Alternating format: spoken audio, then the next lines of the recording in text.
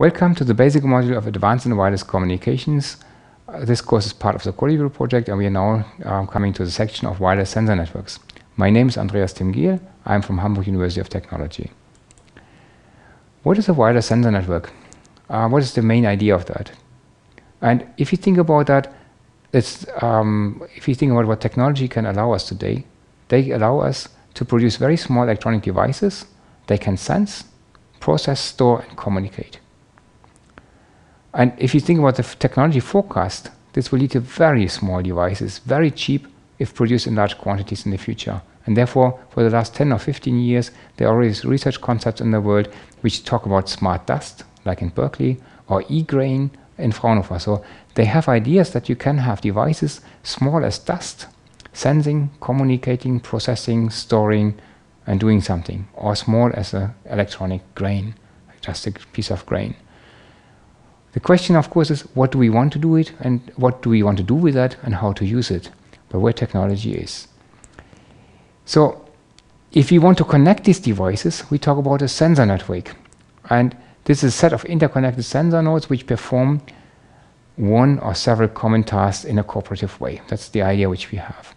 And the sensor node is something what I just described. It's this tiny computer which can compute, store, transmit, sense, maybe actuate, and it could sense, for example, brightness, acceleration, temperature, could be some gas sensors. They are often constrained. They might provide something like 10 kilobytes of data of memory only, an 8-bit processor, something we had something like tens of years ago. But these devices, I mean, a 10 kilobyte of memory and 8-bit processor, something Space Shuttle was flying with. So it's not that little things you can do with that, but you have to think different than you would do today, where you think about gigabytes of memory instead of kilobytes of memory. Typically, the sensor nodes are battery driven, so they have a strict power consumption restriction, and the radio interface is often based on a simple standard like 802.15.4, which is simple and very power efficient and can be easily realized in the sensor nodes. An example of a sensor node is, for example, this Atmel SIG-bit mode, which is using 900 MHz frequencies. You remember frequencies in the lower band are better for propagation. It can communicate 50 to 100 meters, outdoor maybe up to 6 kilometers if you have the appropriate antennas and a line of sight. And we have something like on-chip 128 kilobytes of RAM, of flash memory, and 8 kilobits of RAM. The size is something like 13 by 18 millimeters. So this is the size we can manage with. And then the consumption of power which we have is something like 20 milliamps when it's transmit, 50 milliamperes when it's receiving. And if you go to this power safe mode, you have less than 6 microamperes.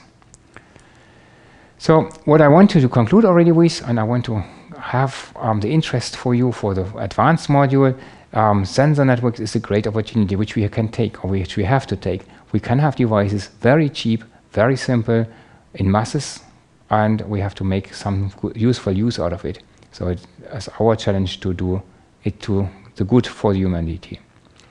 And in research, this is a topic for more than 50 years, but still market penetration is low, mainly because of the question how to develop, how to supply, how to deploy them, how to maintain them.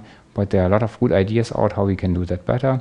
And if you see for the future applications like the smart home, like Industry 4.0 as we call it in Germany, so the production to be coming to the next generation where we have a high communication between sensors and the good which is being produced and the production machinery, then this is called Industry 4.0, and we see a lot of opportunities for sensor networks here as well.